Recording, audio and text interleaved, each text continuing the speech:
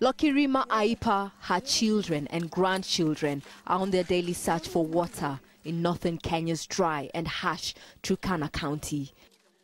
There's a drought in some parts, and that means they have to go farther and dig deeper to get the water. And when they find the water, it does not matter how dirty it is, they have to make do. Waterborne diseases here are common. Aipa has not heard about the discovery of a large volume of underground water 30 kilometers from her home. Getting food and water has always been a struggle for my family and I.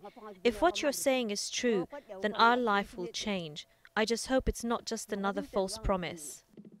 This beacon marks one of the 2 aquifers that have been discovered. They may be large enough to supply the country with water for 70 years. People here always knew that there is water underground. This area is called Loikitipi, the local language for land of water. It's where different rivers meet before heading on to feed Lake Turkana, a lifeline to thousands. Drought-related deaths are common in this region. Chuareng Lobek shows us her brother's grave and tells us that at the time of his death, he was severely malnourished. Such deaths are what the government wants to stop.